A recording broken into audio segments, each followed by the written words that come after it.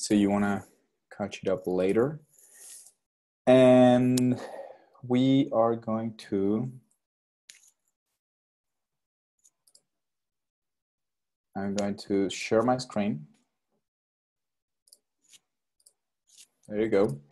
And we're going to start with the first, not the first one, but it's one of the most basic ones, right? It's like the first assignment type of lesson you guys will see and learn. And this one, of course, is pretty simple. The idea of this particular assignment is for you to get like familiarized with the platform in general. The Python code, again, it's simple.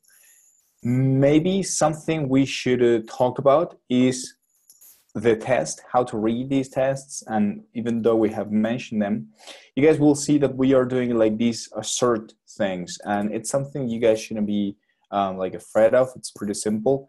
The idea is that we will ask you to do something, right? And we will expect you to complete that thing, and we're expecting some outcome. So we need to make sure that that outcome, fulfills a certain condition. So to put it in practical terms, in this first one, what you guys have to do is fill your name right here. You have to put your name. So I'm going to put my name here. And how would you say, so there we go.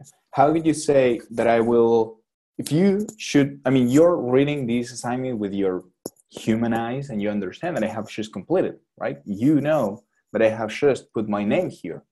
But how do you train a computer to make sure that I have completed it correctly? The only way we have here is if we can scan this code, right? The computer can scan this code, and what we're telling it is just check that the your name variable, which is starting empty by default, is this is how the assignment starts or looks like when we just run it. Sorry, when we just load it.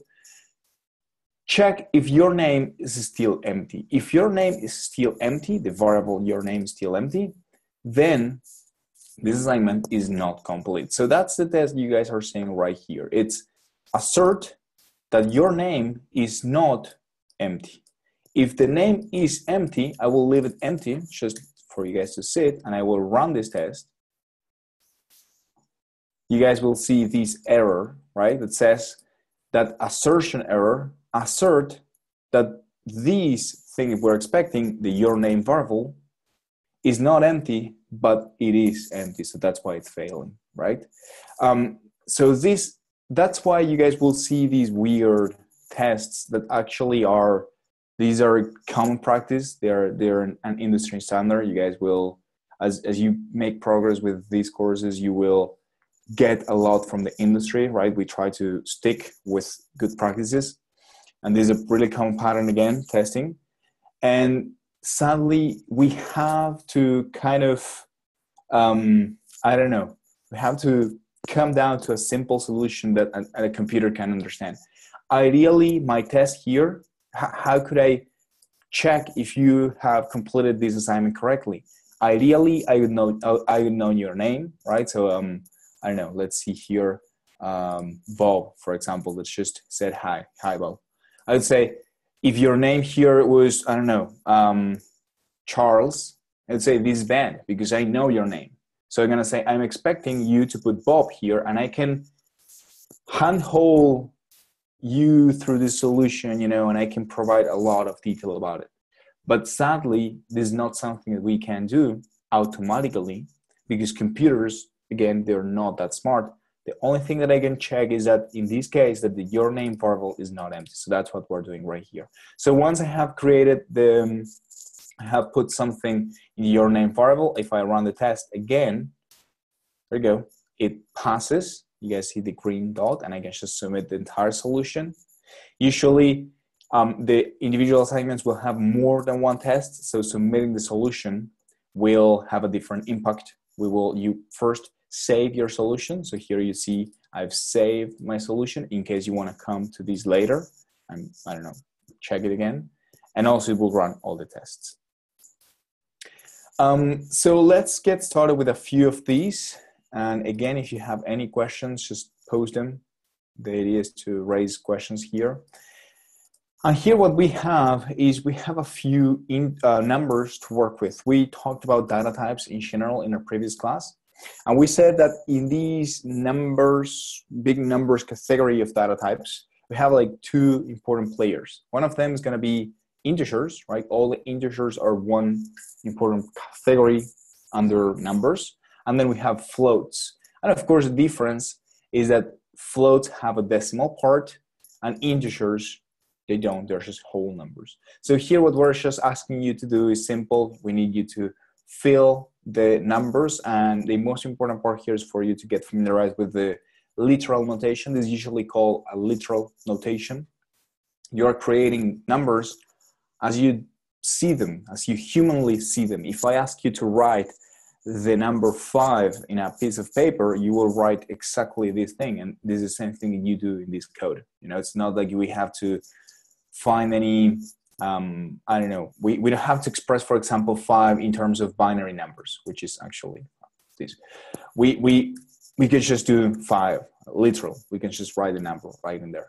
And the same thing here. So 1/2, it's going to be 0.5, and pi is going to be 3.1415, right? So something interesting that we saw, and by the way, I can run, and by the way, the tests, sorry, one more thing, the tests are kind of giving up the answers in this case. It's like, again, what are we testing here? We need to test your solution. We need to see if you made these, if you completed these assignments correctly. 1 is going to be, it needs to be 1, the variable 5 needs to be the number 5, the variable 800 needs to be the number 100. There's nothing else we can do to just give away the answers in this case. So of course, if we run them, it's what you guys are expecting to get. Let me switch for a second and show you something interesting in terms of floats and integers, that it's going to be, actually, let me go back into Python 3, and I'm going to express 1/2 as 1 divided by 2, right? So if I Google 1 divided by 2, let's hopefully, there you go. The result is 0.5, right? I'm gonna use this solution, and I think this should work. There you go, it works. Because if I print here, let's just print 1 divided by 2, or actually 1/2. The variable increases size of this thing. There you go. So if I print this and I run code, I just run this code, I have that it's 0.5. But I'm gonna switch now to Python 2. And I'm gonna run this same test again. And what you guys will see is that this test is failing. And if I run this code, you guys will see that 1/2 in Python 2 is 0, right? So they have different values depending on the Python version. Python 3 is 0.5, Python 2, it's gonna be 0. Let me show you a different example. If we do print, and here we're gonna use 5 divided by 2. How much is 5 divided by 2? I'm gonna just do it here, 5 divided by 2. So just for the sake of the number to sit clearly in the calculator, it's of course 2.5. If I run this in Python 3, you guys will see that that is the correct value, 2.5. But again, if I run it with Python 2, you will see that it's 2, which is wrong. Or of course, 5 divided by 2 is 2.5. The issue with Python 2, and as you can see already, it was fixed in Python 3, is that Python 2 wasn't that smart. In Python 2, what Python 2 is kind of interpreting here is that you're trying to divide an integer number by an integer number. So the result that Python 2 is going to give you is an integer number back. Python 2 kind of knows that the result is 2.5. But again, it's kind of trimming this because it wants to give you back an integer number, a whole number. The first operand is 5, it's an integer. The second operand, 2, is an integer. So the result is going to be an integer. And that doesn't matter if that's not precise. So to make this work in Python 2, what you have to make is turn any of these operands into a float. So in this case, we're going to do 2.0 right here. So here, what we have is that Python 2 will interpret this is an integer and this is a float. So it's going to say, now I can give back a float. There you go. So we have 2.5. So if we make the solution, for example, 2.0, and I run the test, it should now pass. So it's just differences, issues that you guys will see in Python 2 and Python 3. Our idea, we prefer Python 3. I think we didn't receive this question on Monday, but we prefer Python 3, to be honest. We think it's a great improvement. And it will be easier for us just to go with Python 3 all the time. It's just Python 3 is better in our view. But the truth is that the job market out there still requires Python 2 because there are many, many, many programs, right? There is a large code base still running on Python 2. So it's important for you guys to see the differences, understand and know the differences. All right, so let's move forward. I don't know if fun with strings is one that is interesting enough. If you guys have questions, just post them in the Q&A part. I wanna, maybe one of these assignments didn't make much sense, so you guys wanna go over it again. So here the tests are asking you guys to do a few things. The first is to define an integer. And if you check with the previous one that we have this question mark here. And hopefully you will raise the question like, can I use single quotes or double quotes? You can use any. And then we're asking you to compute the length of this variable, which is as simple as doing the len of the rmotr domain variable. That's it. So I can just run these two. That's it. A string length, I think we don't need to go. Concatenate strings, this is interesting. Strings are powerful. I don't know if you have had a chance to work with other programming languages before, but strings in Python they're well thought. They're a good example, of good design, seriously. One thing that happens with strings in Python is that they are immutable, right? So that means we cannot change one string. We can create new strings by getting previously created strings and combining them, but we will never be able to change this string. Once this thing is created, it's sealed, this string, it's sealed, and we cannot change it. We, again, might create a new one. And we can even create a new variable, or actually the same variable, with a different, with a different string. We are changing completely this variable to a new string, but this string is never changed. Once it was created, that I have just put it, it's just finish this line, this string is gonna live in memory for the rest of the code or the program running, and it will never be changed. And this is a really good thing about Python. So here, concatenating strings is really simple. Here, what we are trying for you guys to do is to start looking at the documentation, maybe, start Googling things, which is perfectly fine. And here, what you will have to do is just to hello, the variable hello, plus word. As we saw in our previous, in our class, the plus operator will mean different things for different, oh, by the way, this test is broken, but this is correct, this solution is correct. I'm gonna fix it. After this, when if I submit the solution, it's gonna work. So finally, we kind of get into the most interesting portions of this first week, that are the if statements, of course. And here, what you guys need to do is we start this message variable equals to none, right? So the idea of this message variable is to get, we don't need to initialize variables, as you guys know, but we will start with none just to make sure that you change it at the end. If I put a wrong condition here, let's say that 1 equals to 0. Is 1 equals to 0? No, this is of course false. So this is never going to be run. So my result, if I run it, there you go. You will see that message is none, right? So here what you guys can read is that I'm expecting message to be equals to hello world. I am expecting assert that message is equals to hello world.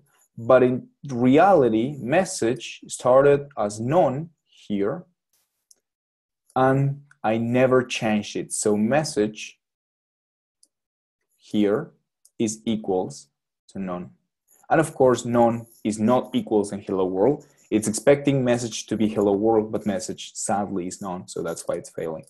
So what you guys have to do is just somehow make this condition pass. You can do whatever you want. You can just do if true, you know. You could just fake this assignment and do this. Of course, it's not the idea, but just to what we try to do here is just for you guys to get familiarized with the syntax. That's it. Maybe the column, the indentation, the variable, and that's it. And of course, you run the code, you will see the hello world part here. Sorry, we have a few questions.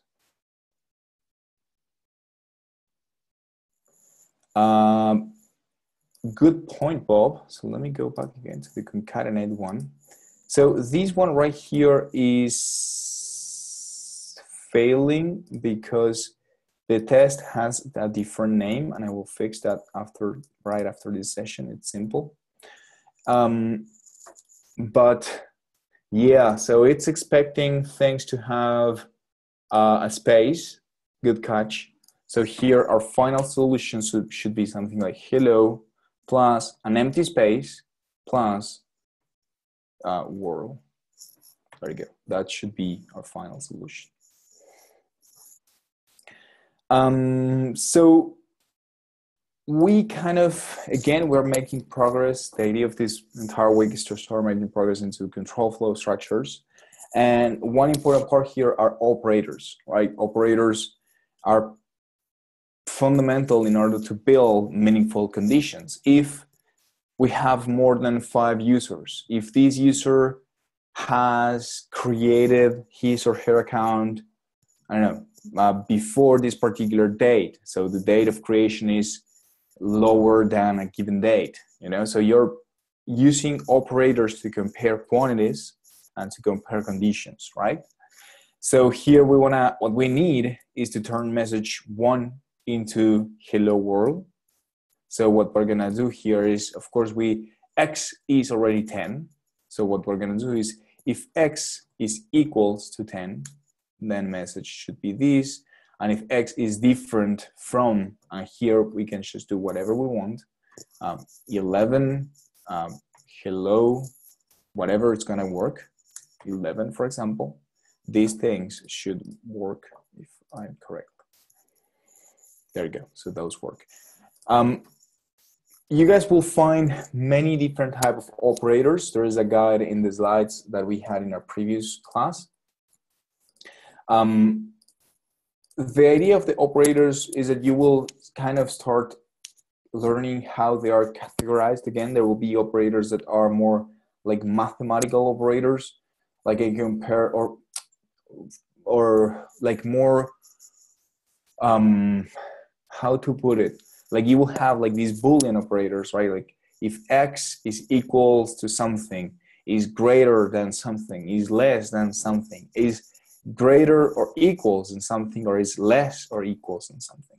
And then you're gonna have operators that are gonna perform concatenating other operators. So if x is equals, so for example, if x is different than 11, and x is greater than 5, for example, so you're starting to concatenate your conditions, because again, in real life, usually these conditions arise, right? It's like if the user is, if today is the user's birthday and it's the first year that has been using our app, we're going to show a special message, for example. So we need to that end, we need to concatenate these things. If today is, I don't know, the first day of the month, and we have at least one user has registered for more than 3 months, we're going to do something. So we're concatenating operators. So you guys will see like these operators that again will let you compare things internally, like this variable equals different, greater, less than a given value or another variable. And then you will have operators that will be used to kind of concatenate other operations. And then you will have a few operators you will see that are, for example, if not x, for example. If not x, so x started maybe as none, right? So this reads clearly. If not x, right, user, we're going to do something like user, search, users by name, and you pass a given name. I don't know, name equals Tom. And let's see if we have at least one user that has Tom as a name. So then we're going to do something like if not user, print we don't have no Toms, like Tom doesn't exist. As simple as that. So here, what you guys are seeing is that we have like this not operator, that it's also an operator.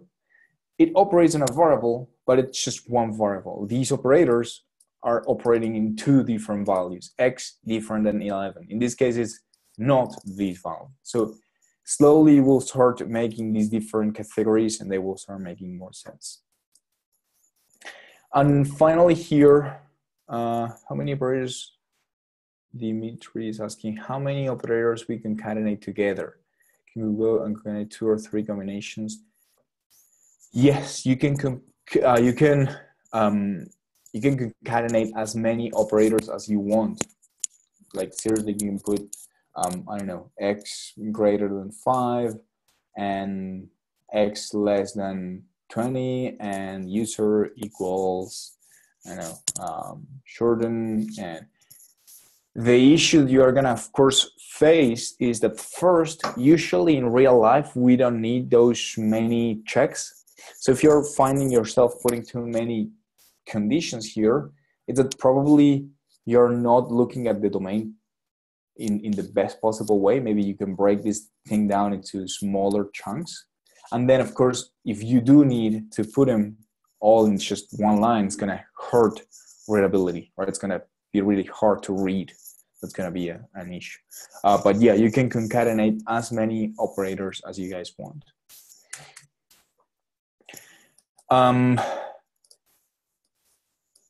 So this particular example, we are using the greater and less than operator to find, of course, we have to make these 2 if statements true. We need this condition to be true, and we need this condition to be true. So here, if we put, for example, 5 is less than 20. So 5, we put x, 5. So 5 is less than 20. Python is great. Well, sorry, I need to remove these ones. There you go. So the second one passes because 5 is less than 20, but the first one will not pass because it's expecting 5 to be greater than 10. So here I have to put, of course, here the limits.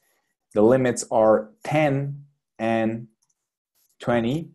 Any number between these limits without included less limits, actually the actual numbers we can use are probably from 11 to 19. Any of these numbers will make this code work. So for example, 15 is between 10 and 20. And here we're gonna run it again. you guys see that it passes. And finally, this is an interesting one because we are seeing another operator. Up to this point, you guys have worked with probably operators like plus, minus something. In this case, we'll be working with a different one.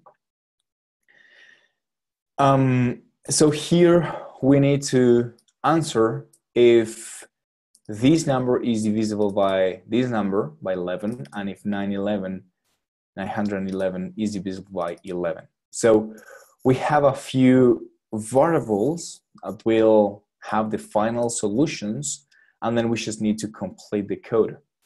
So here what we need to do is, if the number 583 is divisible by 11, we want to run this thing. In other case, we will run this thing. So here, the only thing you guys need to do is just something as, actually, let me show you. You will need to use the modulus operator. So I'm going to use it first. I'm going to show it to you isolated first, and then we can just complete the assignment. So we have this modulus operator, which is not division, by the way. This is division one, it's just a slash. The percentage symbol is going to be used for division. So if you guys have a number, for example, 5, and you do 5 divided by 2, what do you have? Again, we know this is 2.5. But the modulus is used as, usually called as the remainder of a whole division. If you guys have 5 things, right? And you want to divide them in chunks of 2 things, right? This is what you're trying to do. And you want the result to be the whole numbers. Like, let's say you have apples and you want to divide them by 2, right? In different baskets. But of course you cannot, not of course, but you can't just split an apple in 2. It's like, how many apples am I going to put in each basket? Or how many baskets will I need? I need 2.5 baskets? No, I can put these 2 apples in one basket, B1. I can put these other 2 apples in another basket, B2. And I have just 1 apple that doesn't fit in any basket, sadly. So this is the remainder of the division. If I do 5 divided by 2, I get to fit 2 parts, if you want, 2 combinations of elements, and I have 1 remaining. So that's what the modulus operator is doing right here. So the modulus operator, to put it simple, I'm going to do print find modulus 2. Again, remember you had 5 apples in the first basket, sorry, 2 apples in the first basket, 2 apples in the second one, and the remainder is just 1. This is the one we can't fit. So this result will be, let me comment this now, 1, right? So that's the remainder. So to check if a number is divisible, sorry if this is too obvious for some people, I just want to make it really clear for everybody. This is a programming class, it's not a math class. So to check if something is divisible, it's just the remainder should be 0. So if 5 divided by 2, no. How do we know that it's not divisible by 2? Because the remainder is great, it's greater or different than 0. So if any remainder, that means the number is not divisible. So is 7 divisible by 2, for example? No, because it's also 1. Is 8 divisible by 2? Yes, because this is 0. So if the modulus operation between a number and what we're trying to find, if it's if the divisor or not is 0, we get to the conclusion that this number is divisible by this number. So what I'm going to do here is just, if number 583 is modulus 11 is 0, then this thing is going to be true. And just to put it in numbers, 583 modulus 11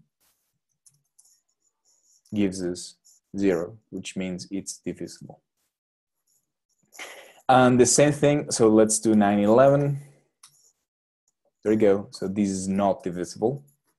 So here we're going to do the same thing.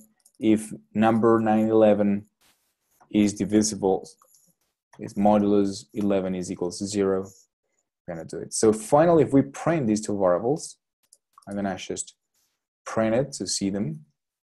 Print is 911 divisible by 11 and is 5. There you go. So if I run it, I see the first one true, the first one, the 583, is 0, so it is divisible, true. The second one is false. So here, this is exactly what I'm expecting. I'm expecting 911 not to be divisible, I'm expecting 583 to be divisible.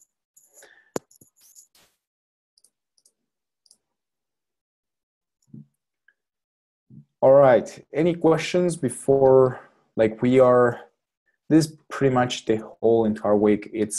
We know it's rather simple for some folks, but we also know that some other people are, you're probably starting. So there are so many things together, right? Like conceptually, everything is simple, but then we have these moving parts, like combining all the if statements with indentation, with running tests, with printing, with all the moving parts. Conceptually, you might know that 583 is divisible by 11 because you can do the math, but then expressing that in code, it's the hard part. And that's exactly what we're trying to achieve here. It's where usually, from our experience, you guys have a good background in programming, but what you might find difficult is to turn that into code. It's like, if I give you a calculator, you know that 583 is divisible by 11, but how do you express that in code? Right? If I ask you, if you have an idea to build something, right? You have an idea, you want to build something, a website, you have worked with some data or something, and you know what you have to do. You have the steps, like I need to first check this service and I need to check that, and I will need a user authentication part. I will need a user to sign up. And sort of, you know what you have to do, but it's difficult to express it in code. So that's exactly what we're trying to do here. So questions, we can, I think, conclude this session. Maybe this week is too simple. Yes, Dimitri, we have it. Yes, it's a good question, actually. Sorry, if you mean something like in JavaScript, x equals 11, like, no, how is it? Yeah, true. I don't remember how it's in JavaScript, but in Python we do have it, and it's you will do something like if, I don't use it that often, true.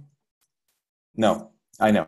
So let's compare the JavaScript one first. Start with 5. So it's gonna be something like JavaScript, Java, all of these other languages, it's gonna have the expression first. It's gonna be x greater than 2, for example, and if that happens, true, and if it doesn't happen, false, something like that. In Python, it's a little bit different. It's gonna be if 5 is greater than x is greater than 2, then no. True, else, false. I think, let's actually look.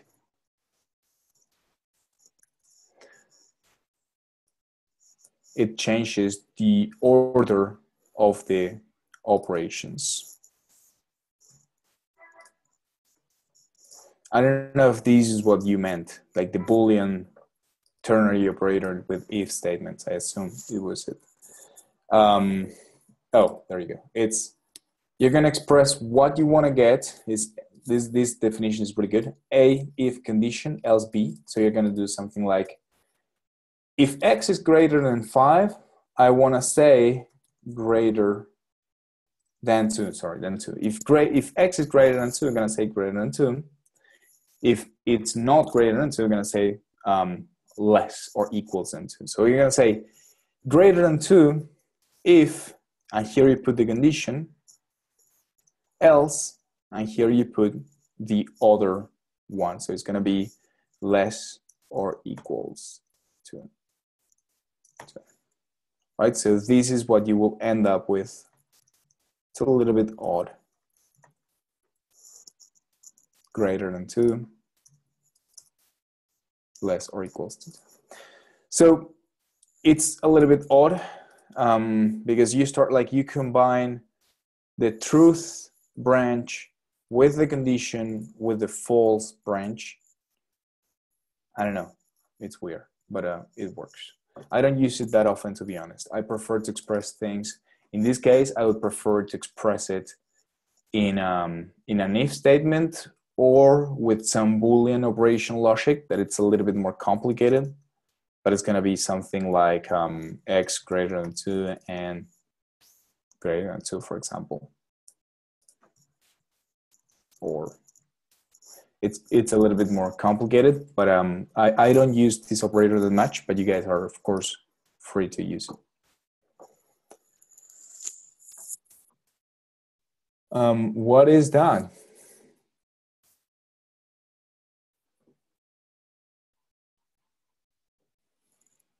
Print. Let me copy this here to see what you guys were trying to do.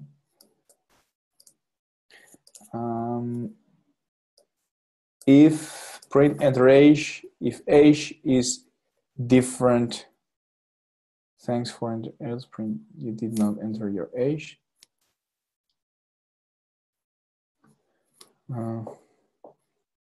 So you want to check if these things are,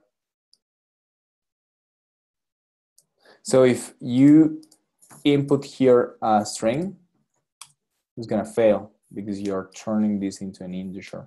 So there is no way, there is no simple way right now. There is a way, of course, but there is no simple way right now to check if something is a string right here, because you're, as soon as you're asking for the input, you're turning into an integer. That's the issue with this particular code.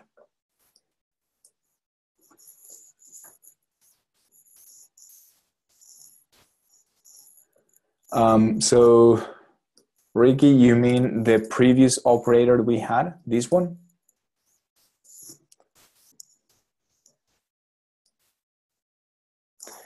So we have the traditional if if statement. If x is greater than 2, then do something, else do something else, right? But then we have this ternary operator that what it does, it makes, it's an expression-oriented control flow structure. So this thing right here is not an expression. Here I'm throwing a few fancy terms, but basically, can you assign a variable to the result of this? It's exactly this. You want to make result equals to a given variable based on a condition. So here what you will do is you will do res equals greater than 2, right? And right here, we're going to do res equals less or equals to 2. But in this case, this is kind of a repetition. It would be great to do something like res equals this thing, you know, and somehow you could, I don't know, like pass, I don't know, I'm just making this up because this doesn't exist, right? Or else pass this thing back. No, so this could be an expression-oriented if statement because you can just assign this whole thing to a variable, the result of this whole thing to a variable. But as this thing doesn't exist, we have this ternary operator that will allow you to write the entire thing in just one line. There you go. The important part here is that here in these blocks of code, you can put as many statements as you want. You can have many statements, and you can do whatever you want here. You can connect to a database, send an email. You can do whatever you want in these chunks of code. In these ones, you won't be able to do that because it's just one statement. Just do something, and this something will be returned and assigned back to this variable. So that's the limitation of this particular block.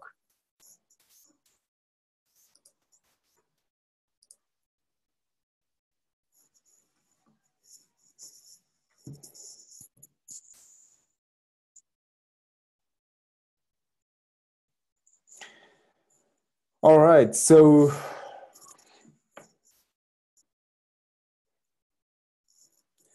I encourage you guys to just keep practicing. We're starting our second week pretty soon. You can already see the contents of the second week.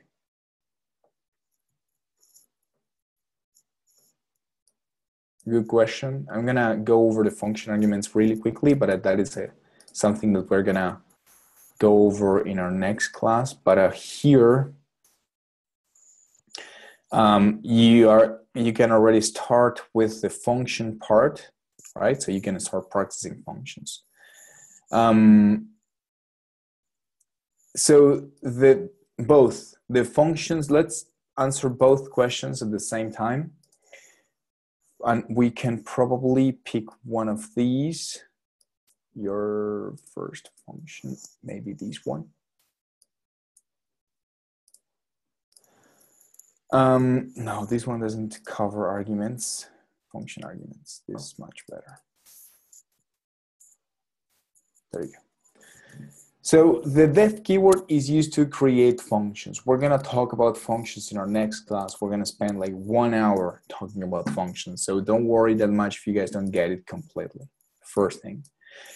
Function arguments are gonna be just, you can think of a function as a unit of functionality that's gonna be generic.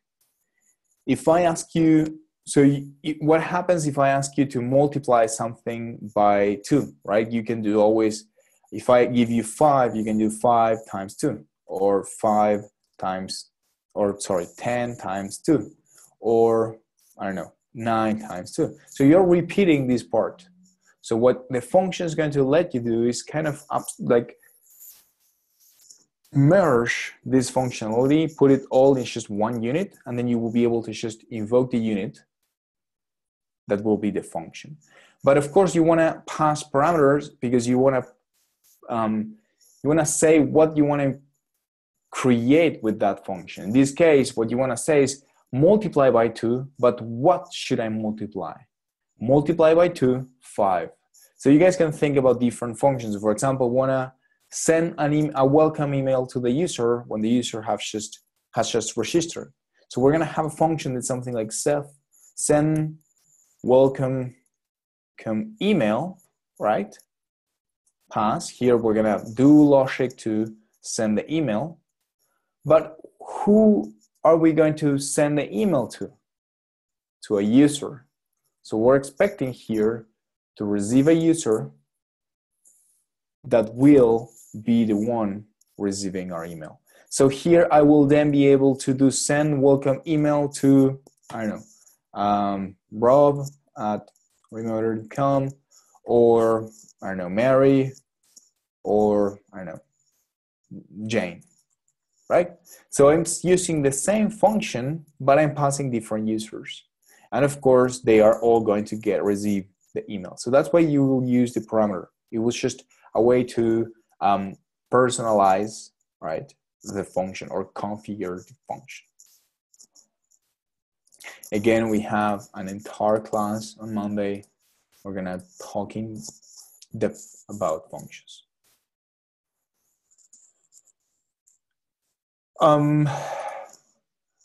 So again, guys, we encourage you to keep practicing as much as you can. It's just what you guys need to do right now is practice. You might understand the concepts. You need to turn those things into code. That's what you need to do. The only way to learn how to code. Jason, anything else we might be forgetting? Nope, you did it. All right. All right, guys. Have the best of night today, if it's a night for you. If it's morning, have a good morning. Maybe one more question. Oh, yeah. Yes, you can just go to python.org and download the main C Python implementation. But REPL is good. I mean, you can go ahead and try it. Like, go ahead and try it. It's just, I'm going to paste the Python, the download page in the chat.